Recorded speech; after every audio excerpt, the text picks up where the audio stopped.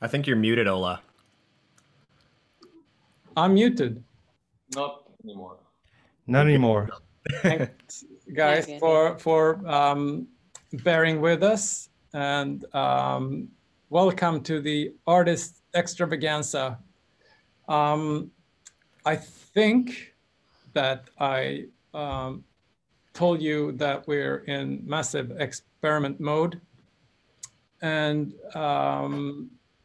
I think this is going to be the biggest experiment of all of them. We're going to have to kind of operate on the honor system.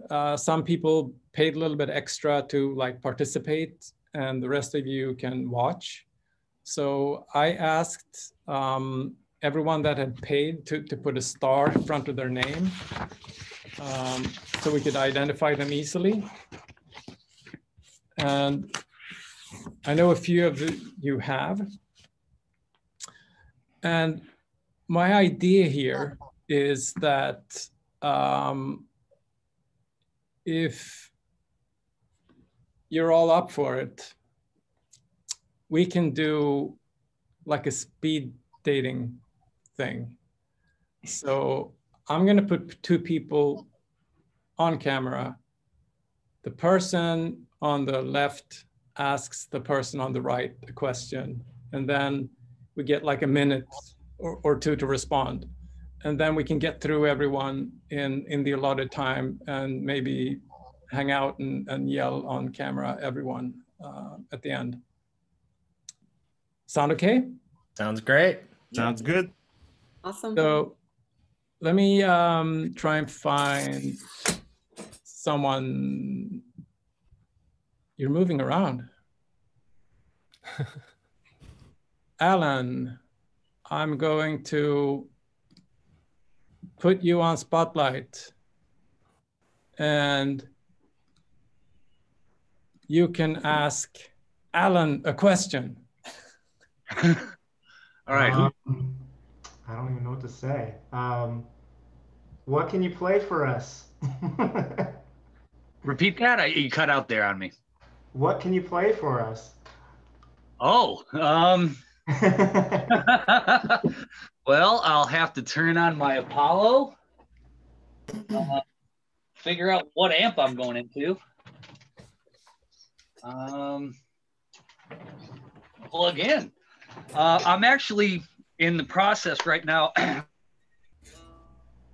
I'm getting ready to do my next solo record. And usually before I start recording anything that's heavy, I try to learn something that's incredibly difficult. And this time I chose Kill the Guy with the Ball from Steve Vai. Nod to you, Mike. I can only play it on piano. It is, I can do it at 88% speed, but some parts are just so darn near impossible. I'm seeing here.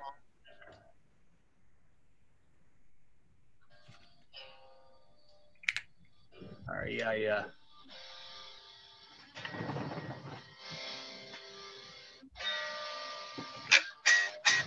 Can you hear? Yeah, good enough. All right. The hardest part of that song is that.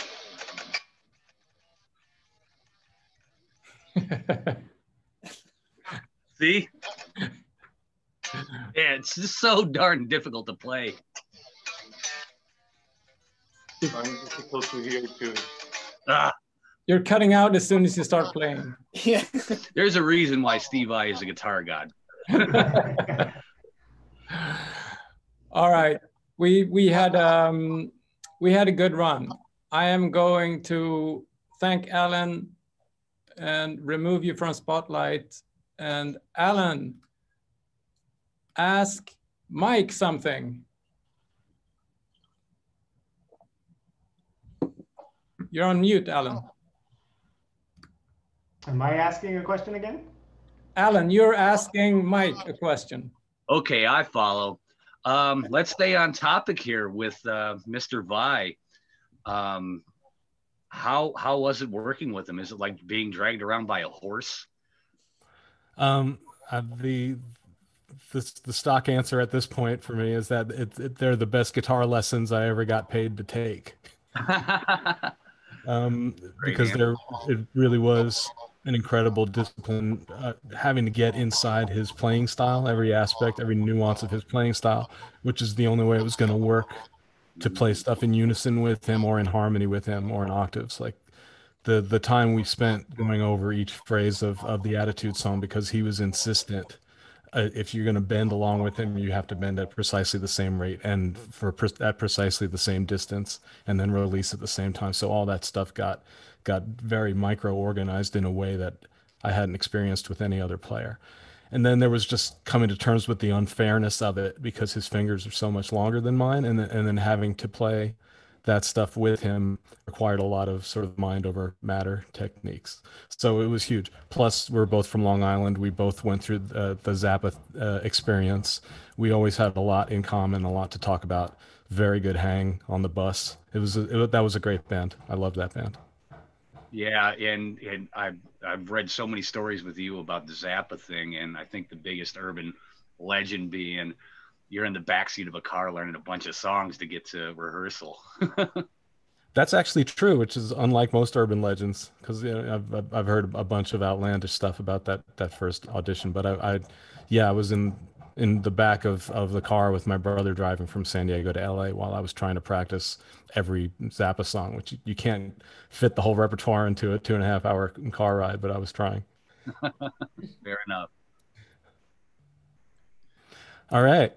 You Thanks. know, guys, I'm trying to work through those that have actually paid for this session, but I'm very unsuccessful. So I'm just going to bring the next person in. Yeah. Thanks, Allan. Joshua, I'm going to put you on screen. Do you want to ask Mike? Do you want to ask Joshua something? Joshua, what are you doing? What's going on? What kind of music is keeping you occupied, and are you happy? I'm very happy because I just got my first client for some production stuff, and I'm actually recording a EP for my church, actually. Excellent. Yep. Great. Awesome stuff. I'm going to pick up the pace and remove you and Joshua. Sorry, I muted Alex. Joshua, ask Alex something. I actually paid for Alex's class, so I can ask him all I want later. It's fine. We can move on. Let's not waste time. Okay. Fair enough. Great to see you, Alex. Hey, hola. Ask Sammy something. Sammy, what hobbies do you have? Okay, I have this hobby, and then I'm now in Lapland in Finland. So skiing, we have just cut some skis. So I skiing, snowboarding, and Nice. slalom. Nice, nice. I'm from Austria originally, but I'm one of the worst skiers. I have to tell you that.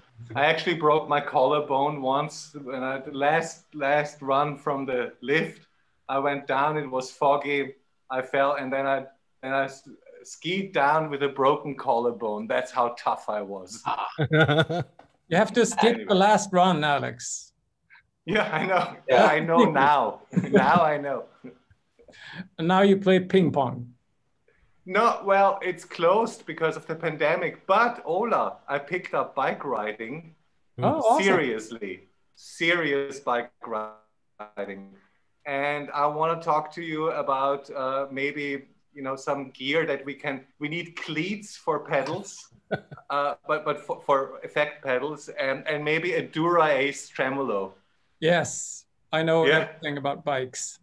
Yeah, I know. Yeah, and I'm catching up. But you're a gravel rider, right? Yes. Well, I'm on the road, but yeah, who knows? There might be a time. It's good enough. All right. Thank you. I'm gonna kick you out. Okay. Sammy, sorry, not Allan. You've already been on. Ask Kurt something. Hi, Kurt. How's it going? Cool, cool.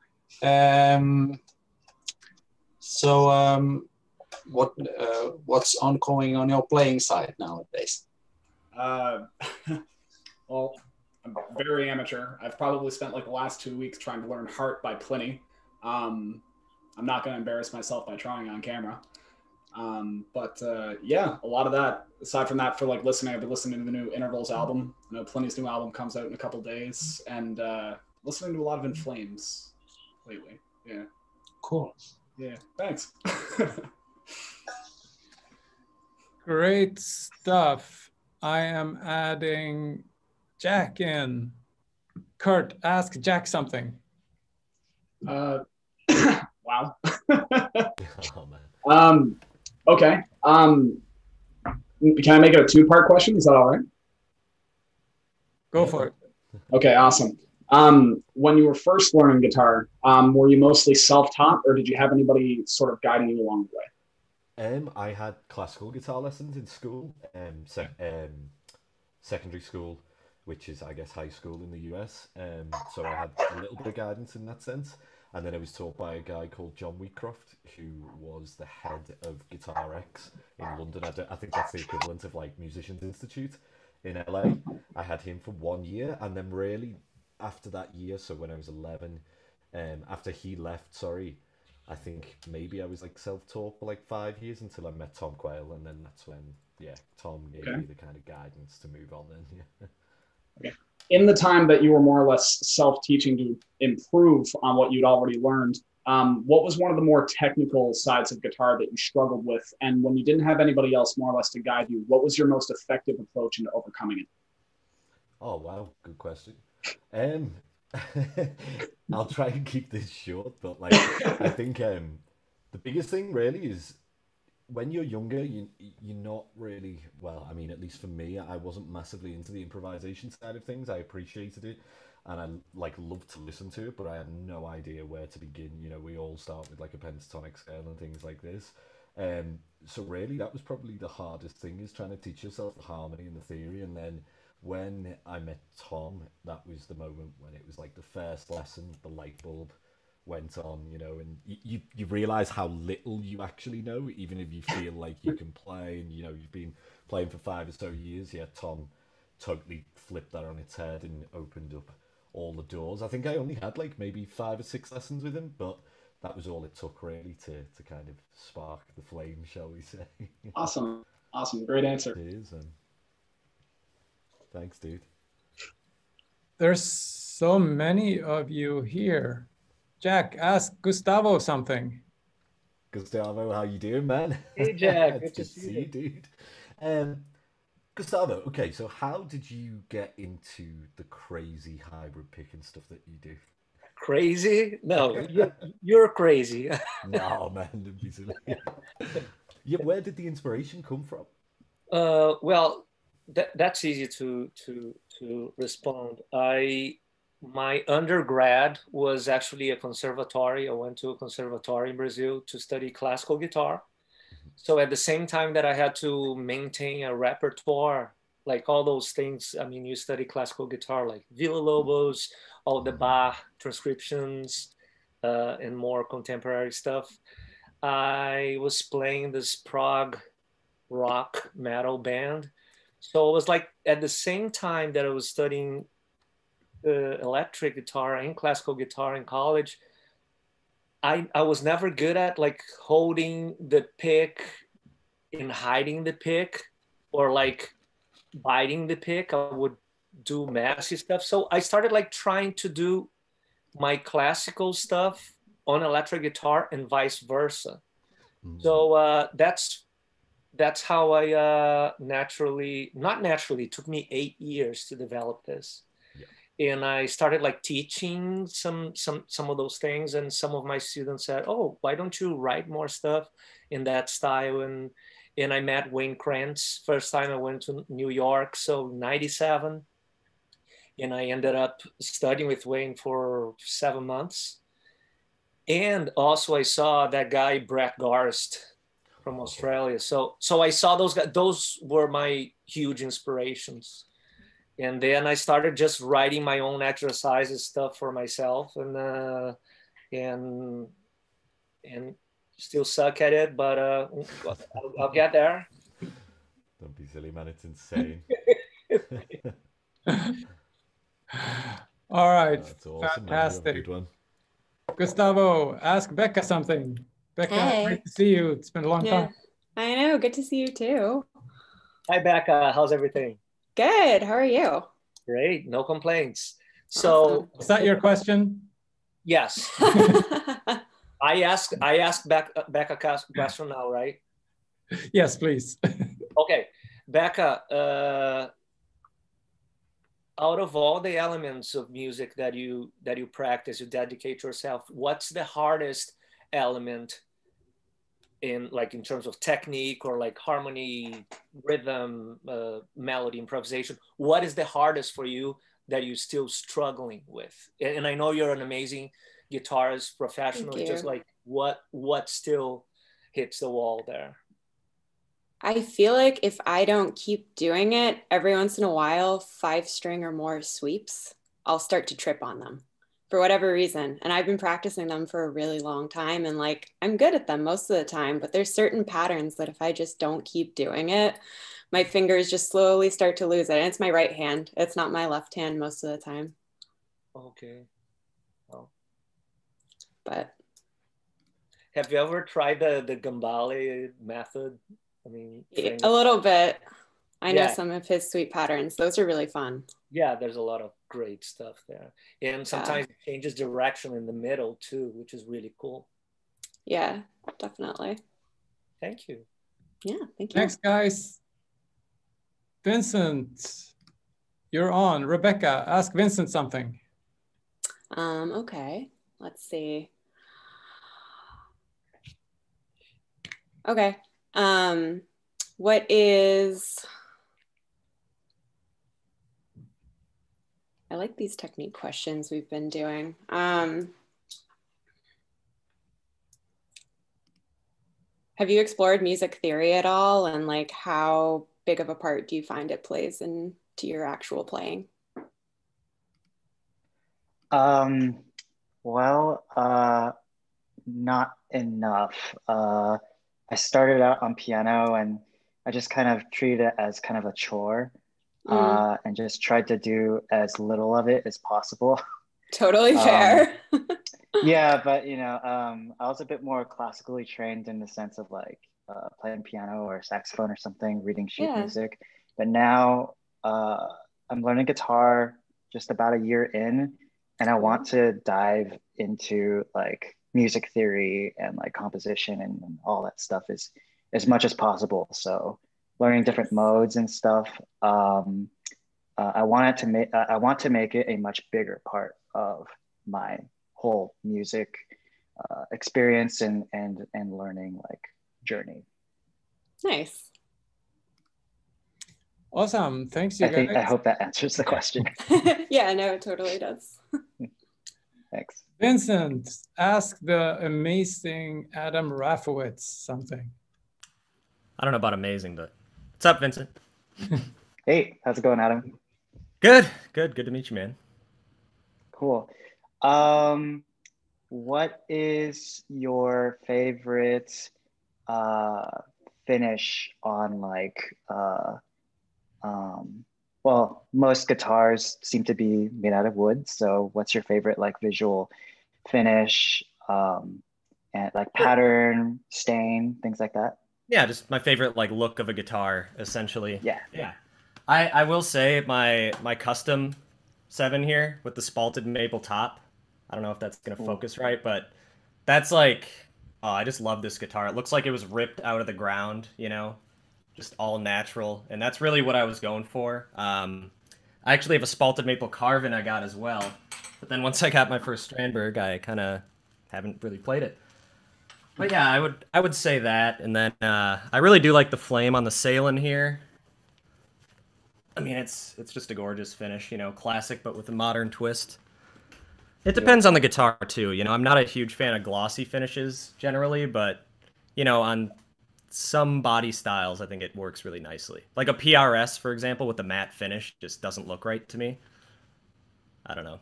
Anyway, it's my long-winded response. Cool. Thanks. Cool. Thanks. So Adam, ask Ollie something. All right, Ollie. Let's see. What inspires you to write music? What helps inspire you, and what helps re-inspire you when you are finding yourself in a period of writer's block? Right now, most of the time it's other people's music, but when the quarantine began, I started to watch films, like art films, and those stuff inspire me so much, especially if the soundtrack is good too. Like, it's a whole other universe for me to find inspiration in. Absolutely. Yeah, it can really help set the it makes you feel different things while seeing a movie, you know. It can change everything. Cool. Awesome, thank you. Ollie, ask Richard something. Wow, big fan, first of all. Hello, how you doing? Hi. I don't know, when you first started guitar, what was your vision? Have you thought, like, when you come this far? Yeah, I mean, I actually started off on the piano at first. So I guess when I went to guitar, I was basically trying to transfer all of that information onto the guitar. So it's hard to really know because I was quite young when I started playing guitar. So I was just trying to play like Beatles covers and like Radiohead songs and stuff like that. But yeah, I think I was just initially trying to transfer all of the theory that I learned on the piano onto the guitar and just see where that took me, really. And yeah, it's just been a long road, but this is where we are now. So that's brilliant. So Richard, ask Sam something. Where's Sam? Hello, Sam. I don't feel I can Hello. see you. There's so many faces here. Aside from playing guitar, during the lockdown, what have you been up to? Have you got any hobbies that you've been doing? How you've been keeping busy? Oh, there you are. I can see you. Been trying to catch up on reading, to be quite honest. I'm not much of like a hobby guy. Like I kind of just like eat, sleep, play music. But I've been trying to actually like, there's that whole analogy, like, you can give your brain like candy or you can give it healthy food. And I think of candy as being like, TV and dumb YouTube videos, which I was previously addicted to. So now this is my excuse to actually read. Like I was reading David Byrne's book just earlier today, How Music Works. And I also just finished The Mysterious Stranger, which is the last thing that Mark Twain ever wrote. So that's what I've been doing in the lockdown. Very cool. Yeah, I love to read too. I just finished The Road. Have you read that? Oh, yeah. Cormac man. McCarthy, I believe. Yeah. It was harrowing stuff. I was in bed like last night and it was like midnight. I just finished the story and it was like the most brutal ending to a book. I was like, oh man, this is too much. I can't sleep. So I'm gonna read Stephen King next. I'm a big fan. Well, of yeah. Stephen King. But yeah, I love to read too. That's cool. Great. Awesome, good stuff. So Sam, ask Demon player Poh Hock something. Hello, Sam. Man. It's been a while. Yeah, He used to take lessons from me. Oh no, you know each other. A while back. We know each other, yeah.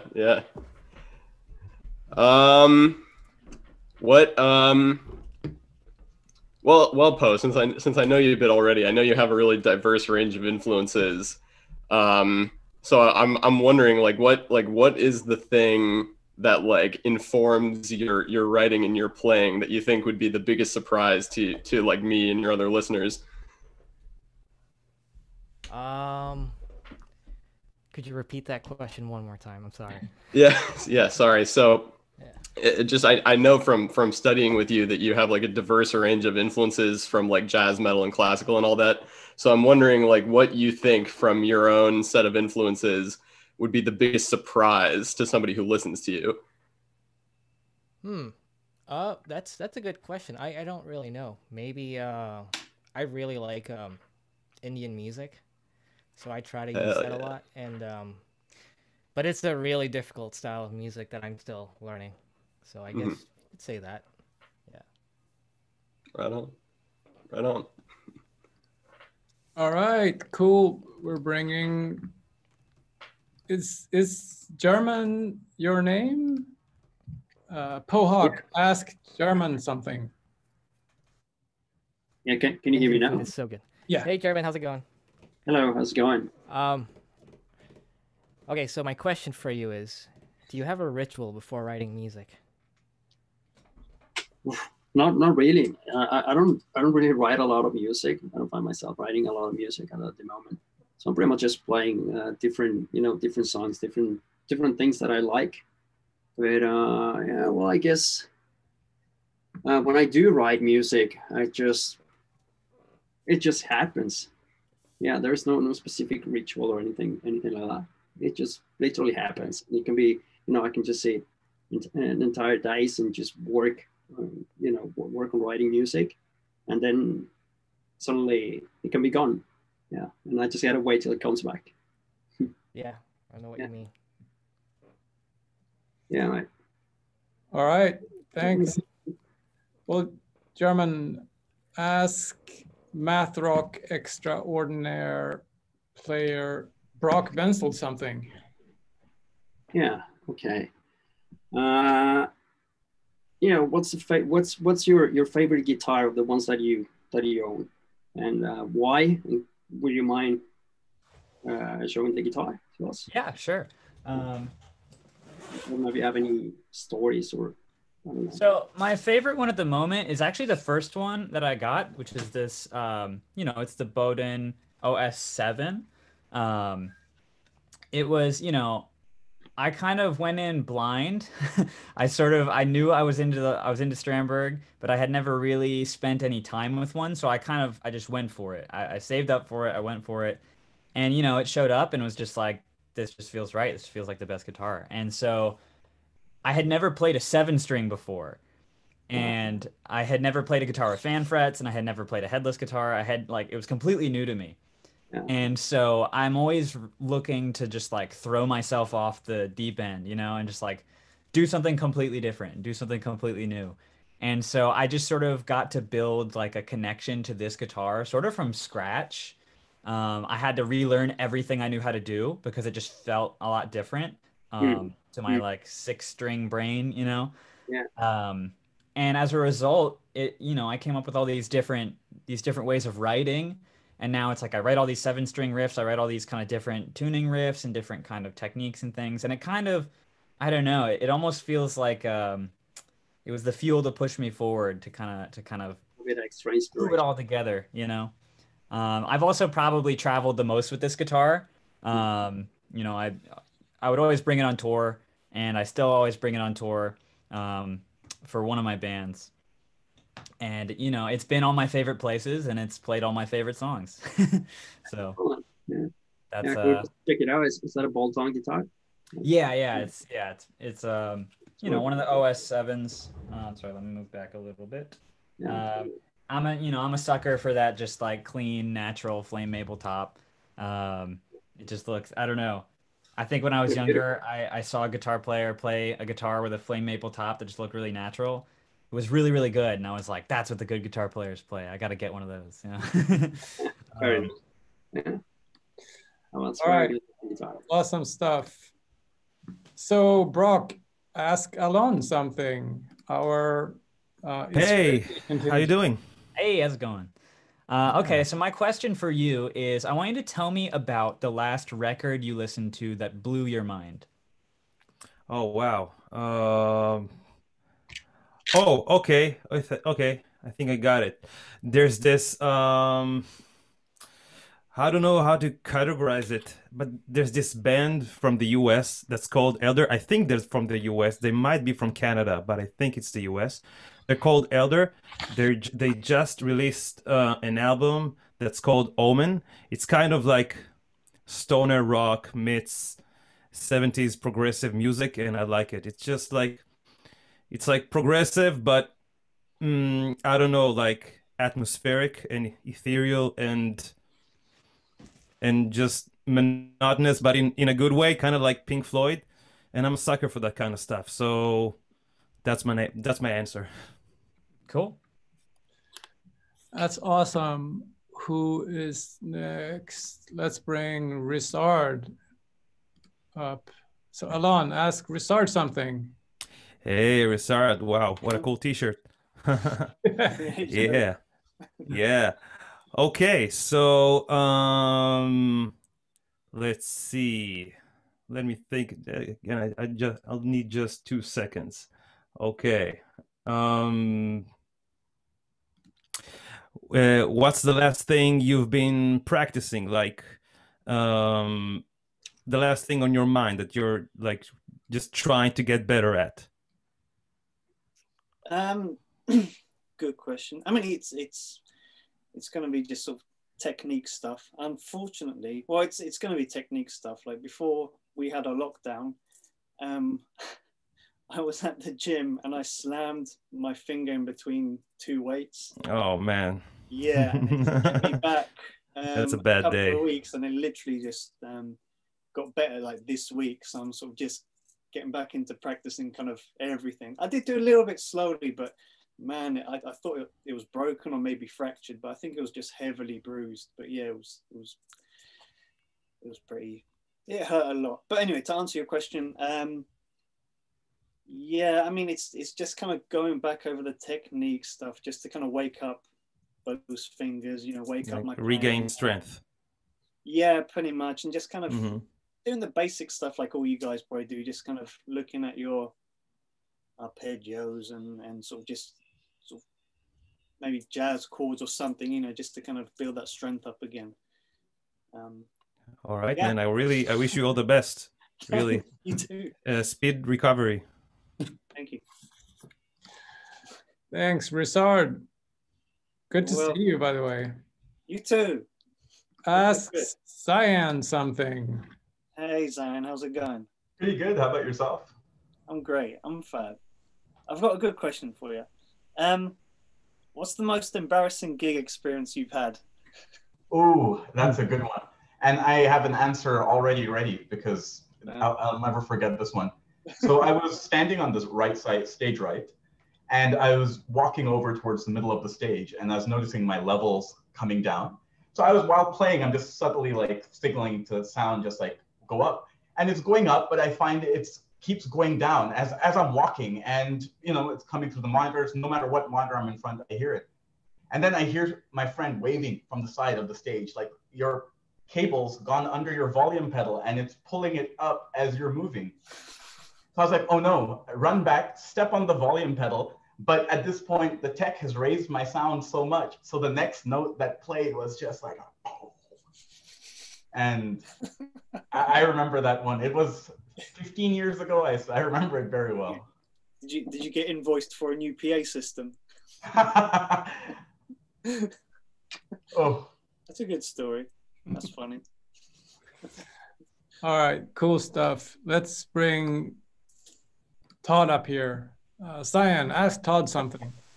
Hey Todd, how's it going? Hey, doing all right. Todd, what are some pieces of music, whether it's a part or a song itself, that give you goosebumps?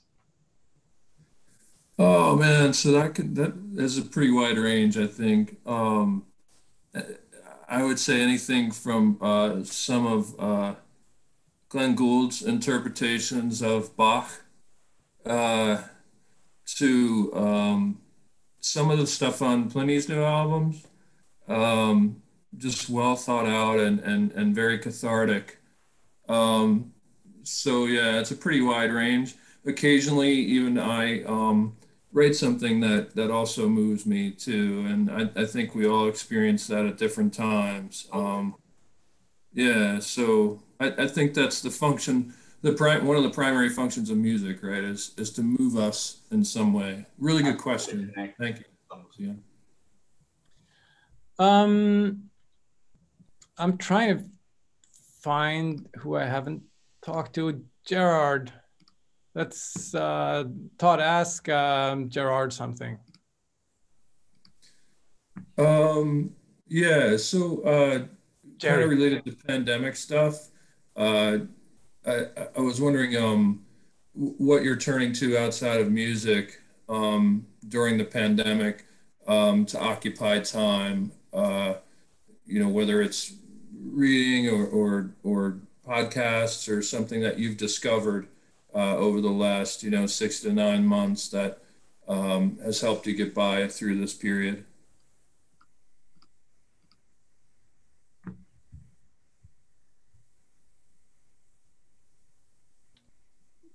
Jerry, we can't hear you. Oh, okay. There we go. My apologies, everybody. Through the pandemic, honestly, spending a lot of time with family.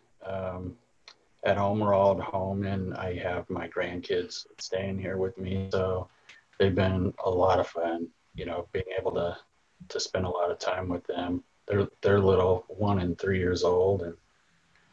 And other than that, besides playing and studying music, racing, I love Formula One. So I've been able to spend a little time getting into that series. But it's mostly been music because it's been what I've been doing most of my whole life, 50 years of playing. So it's kind of hard to set it aside. The pandemic didn't really change that. I've always really been into it. So that's awesome. Nice. Very nice. Thanks. Very cool. So let's do an experiment. I'm removing this thing called Spotlight, and let's everyone switch to gallery view in the Zoom client, and then we can all see each other. Somewhere there's supposed to be a command to hide non-video, but I don't know how to. So whoever wants to ask a question, unmute and ask whoever is on the screen what you're burning to ask. Hello, can I ask a question? Go for it, Andre. Thank you very much. Hello from Romania. I would like to ask Richard Henshall a question. Is there any specific element in nature that always inspires you to create music? Wow, that's a tough one. Well, we've got an album called The Mountain, so maybe I'll go for mountains. Although our first album, Aquarius, was actually inspired by the water cycle. So we had the concept kind of mapped out before I started on the music. And then I actually kind of based some of the ideas on the names of the songs. And one of the songs was called Eternal Rain. So I kind of wrote a guitar part that was trying to almost emulate the sound of rain cascading. So yeah, I'll go for water, or just the water cycle in general. Good question. Thank you very much. Side note, I freaking love The Mountain. Great album. Thank you, man. Yeah. Big fan of your guitar playing too. And your new album, that's awesome. Oh, really, thanks, man. Appreciate that. Really good stuff. Just crazy how you write that stuff. Yeah, I blame a lot of that on Joey for sure, our keyboardist. Yeah, I mean, how do you play it as well? It must be tricky trying to play that stuff live. It's so kind of well put together. Have you played any of that stuff yet? The new album? The like EP or the EP. Yeah. Well, we haven't played it live, but we have filmed a couple of videos. So I guess we've played it. And I will say, like, at least my parts on this EP are a lot easier overall than like our second album. Some of the songs on that album were just like brutal, but you know, got to be able to play it live. So yeah, that's the thing. You kind of write stuff, and then you think, actually, I've got to go and play this in front of loads of people. I know. Then the adrenaline kicks in, and it totally affects the way you play. So you got to, you got to take it into account. Especially if it's like an incredibly technical, brutal, exhausting song, but it's like fifth in the set. Well, you got to like make sure you're warmed up enough for it, but not exhausted. So it's kind of like we have to keep that in mind when putting together a set list. I'm sure you do as well. God, yeah. I mean, yeah, I buckle a lot of the time. So yeah, I think we put the most technical songs towards the end of the set and just start with the ballads or whatever. Yeah, we generally start with a song that's like pretty easy, at least relatively speaking, and then kind of work our way up. Maybe have a little break, you know, in the middle, depending on the set length. You play much longer sets than Arch Echo generally has, I would say. Yeah, we need to cut down on that. Yeah. No, that's cool. Thanks, man. Appreciate the kind words. Yeah. All right. Next question. Go for it. Mind if I go? Oh, shoot. Great. Adam, this would be for you again, if that's all right. How could you? Yeah. Typically, from what I've seen a lot of people say in interviews when they've switched from a previous guitar over to a Strandberg that first time, is that you can be a little bit apprehensive to it, obviously, where it's such a uniquely designed guitar, specifically the neck. Where you're such a dynamic and technical guitar player in your style, what was it about suddenly switching to such a specifically ergonomic instrument that made you more or less rely on that in comparison to whatever instrument it was you were using primarily before? Sure. So I guess I wouldn't say like I couldn't pull it off on a less ergonomic guitar, although it may be more difficult.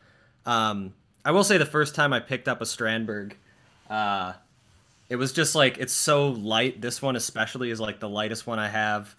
It was just comfortable to sit with and play for an extended period of time.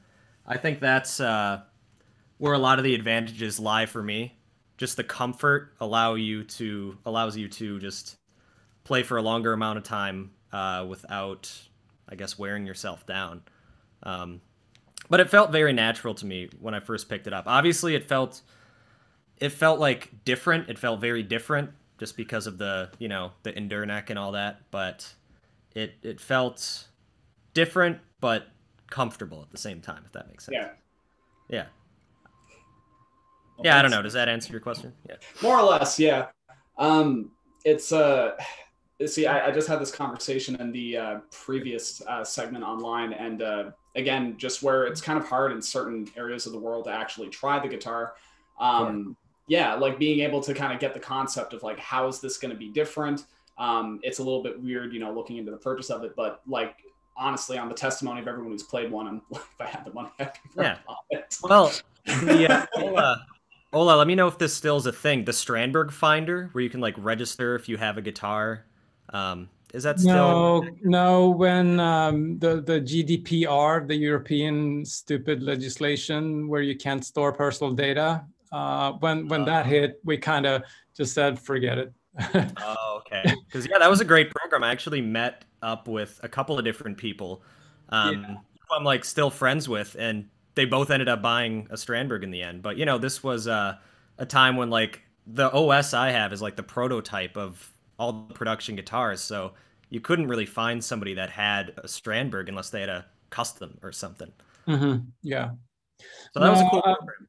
Yeah, I don't know. Maybe we'll find some solution to do the equivalent thing. But for those of you that don't know, basically you could appear in the Strandberg Finder, and then you could go in there and search for other players and get in touch with them and meet up to try their Strandberg. Yeah, my other inbox was quite inundated when that happened, because I was one of the very, very early players, and I checked my other inbox and wow, I had a lot of messages. Yeah. Yeah, there weren't a lot of Strandbergs out there when you started playing. Almost 9 years. Yep. Yeah, that's amazing. All right, who's next? I'd like to ask a question for any of you that have a signature model. What made you decide on the neck material? This one is maple and my prog is ebony. I actually like the ebony better myself, so I'm just curious, what made you decide on the neck you chose for your signature model? I guess Alex, you're the closest. Yeah, I'm an idiot when it comes to wood, so there was no. Ed Yoon actually suggested the types of woods and said this is pretty close, and then I got a prototype. I loved it, and that was that. So it's a very unscientific answer. Sorry, there is nothing more behind that.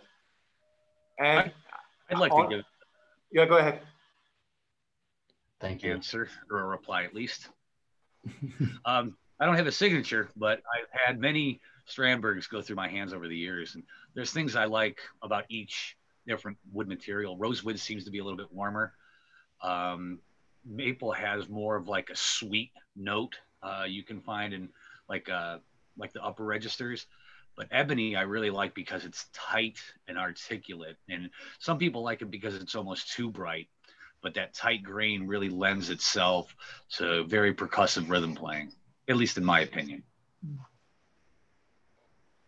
I want to say one more thing about that. I think if you have any good guitar, I mean, you will instantly adapt. And even if there are some brighter or darker woods or whatever, I mean, we adapt so quickly and then we adjust the settings on the amp.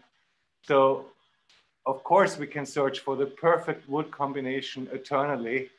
On the other hand, I think that the instrument has just to resonate with you in general, and then you will basically adjust and get your sound anyway, to a certain point, of course, right? I mean, yeah. I don't know. And I think, I mean, they feel different when you play them. Though the touch will feel different on each of these fretboard materials. So I think that tactile part of playing, beyond what it actually sounds like, but what it feels like to play, I do think that's a major deciding factor. And then you can shape the sound downstream. And I would say maple, ebony, rosewood, they feel distinctly different against your fingers. I agree. Adam, you've had custom guitars made. How did you choose the fretboard material? Well, on this one, it's actually, how do you say it? Is it zero coat or zero cote? Either one. Okay. Well, I've always thought that's just like the grain in zero cote or zero coat is just so interesting. It almost looks like a mountain range, you know? And from what I read, it was fairly similar to ebony, but maybe a little more porous. Correct me if I'm wrong at all. It feels similar to ebony to me, at least. And, you know, I totally agree that, you know, I don't really care what fretboard wood it is. It just has to feel good on the guitar overall. And yeah, you adjust your settings. I'd say the biggest choices were, you know, the roasted maple. This neck is very stable. And yeah, gotta roast it. And then the limba, the black limba, has a great balanced tone. I wanted a guitar with a little more beef than maybe the swamp ash, like just a little more weight. So I really like that aspect that the limba brings to it. And the spalted maple, you know, just looks cool. Yeah. Yeah, yeah. Okay. Any more questions from anywhere? Ola, can I ask you a question? Yeah, go for it. Okay, I wanted to know, do you have any like crazy ideas regarding instrument building, which are not fully fleshed out yet, but which you might want to share?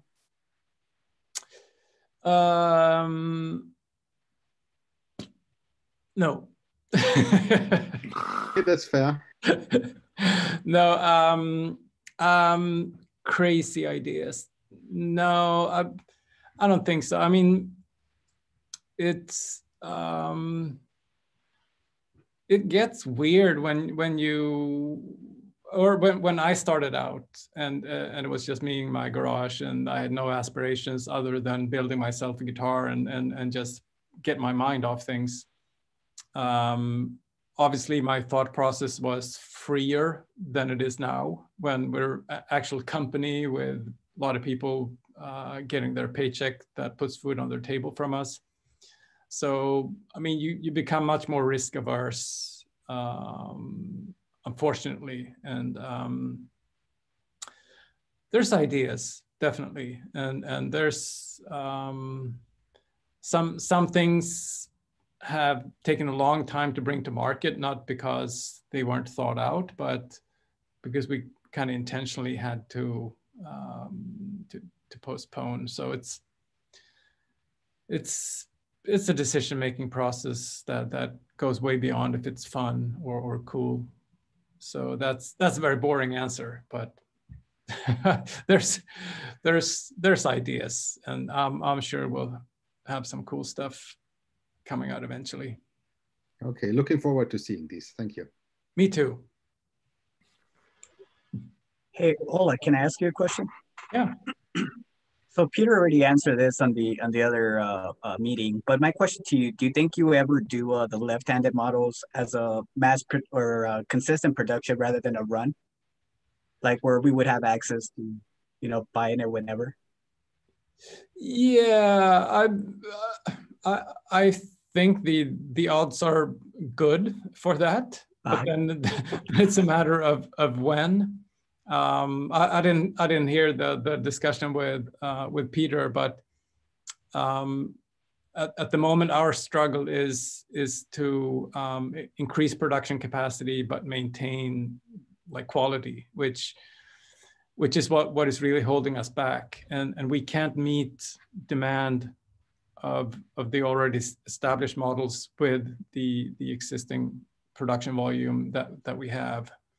And throwing something completely new into manufacturing, like a left-handed model, has implications beyond just now we reserve 100 pieces capacity. It messes up so many other things.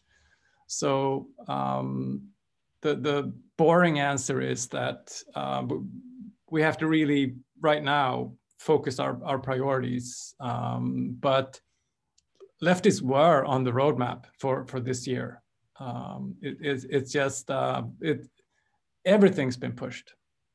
Yeah, I get it. So I appreciate that. Thank you, though. Yeah, I feel bad, but we'll get them. We get so many questions about lefties. So I actually have a funny story, if I may share. About 8-9 years ago, we were having the same, I guess, lefties. We don't have a lot of variety out there, but I would always be hanging out in the Ernie Ball Music Man forum, and after just bugging Sterling Ball, he was actually able to make a few JP runs, and I had one of the first John Petrucci left-handed guitars, which is, I've always thought it was cool. So I'm hoping one day I could be one of the first owners. I know there's a few of us a few lefties out there that own Strandbergs, but I'd like to be one of them. Yeah. No, hope to get there soon. Thank you all. I appreciate it. You bet. Any more questions? Yeah, can I ask a question to Jack? Yeah, my question was, first of all, I love your YouTube channel, and what do you think about YouTube as a platform for guitar players, and what can it do? What can us younger musicians do to better utilize the platform? Oh man, I think it's just all about consistency. If you were following my channel, I think I took a break for like 3 years or something like this, and then with the start of lockdown, that was when I was kind of like, how can I give back in some way? And I know everyone was obviously sat at home, so the free lessons on a Friday thing, it kind of pushed me, to be honest, because there was weeks where I couldn't be bothered, but I thought, no, I'm going to do this until we finally come out. So I think it's finding what you like and having something to share, whether that's just your playing, whether that's your ideas, your compositions, or whether that's your teaching, whether that's your thoughts on playing guitar. Find something that you like to do and talk about it. I think that's the beauty of it, really, you know. Do whatever you want to do on there, but just remember the consistency is probably the key if you want to build up like a community, or if you want to make it a part of your living. I think just doing it regularly, even if it's not perfect all the time, it's just so that people know that you're there. I guess that's the best I can answer that question. Okay, thank you so much. No problem, man. Well, we have 3 minutes left on the official clock. Mike, let me ask you, how did you come up with the idea for your pickup demo video? Because that was very cool. Is that online yet? I believe so. Okay, cool. Well, I had seen Alex's and I was really daunted by it because it was brilliant, you know, just like everything he does. And so I thought, what can I do, you know? And I just, the idea of the video was to demonstrate the pickups, and I thought that the best approach to take was to write something for 5 guitar parts, each one you know, with a different pickup position, which led to certain ways of approaching tones and rhythm parts and melodies and stuff. And I was happy the way that it all kind of wove together nicely, and it's going to, because it's one instrument, but it really, at the same time that it all sounds coherent and cohesive because it's all the same guitar, there's a lot of tonal variation as well, and that's what I wanted to display there. And it made it, even though it was you know, it took a long time to do, all the musical choices came real quick because the guitar was just sort of giving them to me, so it was fun to do. It was great. Yeah, very cool. I mean, I'm just so thrilled to be working with all of you artist guys and hanging with you Strandberg family people on this meeting right now. So one last question. There's 2 minutes on the clock. I have one question. Yeah, go. Actually, 2 questions, but they're very quick. One is for you, Ola. I was wondering, because there are a lot of people in the chat that wanted an answer for this question. Is there any plan for extending the new pickups to the 7 and 8 strings models? Yeah, eventually. Definitely. Again, we're at the just as with the guitar, we just have to have laser focus on our priorities. But definitely, we do aim to start looking into 7 and 8 strings at some point. I don't know when, but yeah. Thank you. And my second question goes to Richard again, which is what was your last known breakthrough moment on the guitar? Like that moment when you said, oh man, this is so nice, playing your own stuff, actually. What, you know, that moment when you got happy playing guitar, really happy. Well, I'm still waiting for that breakthrough moment. Still haven't had it yet. I think one of the most fun things I've done is probably, you know, the piano style tapping on the guitar. I kind of mentioned it earlier, but yeah, I really enjoy that. You can kind of open up new doors by exploring that technique, and you end up coming out with ideas that you wouldn't necessarily have come out with by playing in a kind of more ordinary fashion. So yeah, I still haven't really mastered it, but back in the day when I was exploring it further, that was a lot of fun. Thank you very much. Cheers. All right, very cool, everyone. We actually don't have another session back to back. The next session is Alex masterclass in an hour, but I'm gonna wrap up anyway. Do you let's just do this one last thing. Everyone that has a guitar handy, get it, and let's just hold it up to the camera, and then we can do a screenshot thing. I'm gonna run and get one too.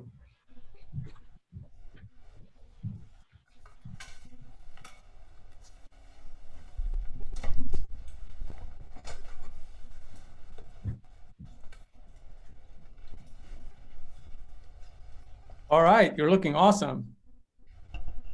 Yay, Strandberg.